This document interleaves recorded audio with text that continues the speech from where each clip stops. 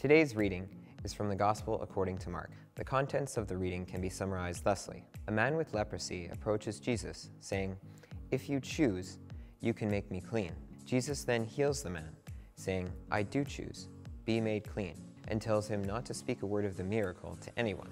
Yet, the man then goes on to speak openly about what Jesus had done for him, making Christ so popular that he could no longer go into town. The reading ends with Jesus receiving people from every quarter of the country where he now resides. I believe today's gospel reading is about the power of choice. The reading makes it seem as though it is Jesus' decision to heal, but in my opinion, the choice actually belonged to the leper. By seeking Jesus out, by surrendering himself to his sacred mysteries, by welcoming him into his heart, the leper chose to believe, making Christ's decision to heal not really a choice, but a guarantee. For me, this reading brings to mind Revelation chapter 3, verse 20, in which Jesus says, "Here I am. I stand at the door and knock.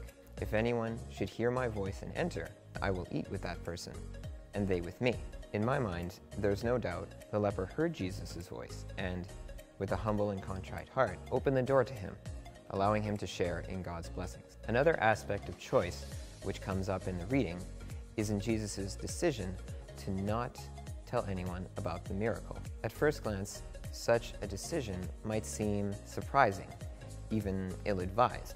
Wouldn't Jesus, as well as the budding Catholic faith in general, gain significantly more followers if they had undeniable proof of His majesty? I would say yes and no, for such people would certainly be more motivated by facts than by faith. In other words, their choice to believe would be taken away from them, and in their place have an unshakable certainty. Once again, I'm reminded of another Bible reading, John chapter 20, verse 30, in which Jesus tells his doubting apostle Thomas, "Because you have seen me, you have believed. Blessed are those who have not seen and yet have believed."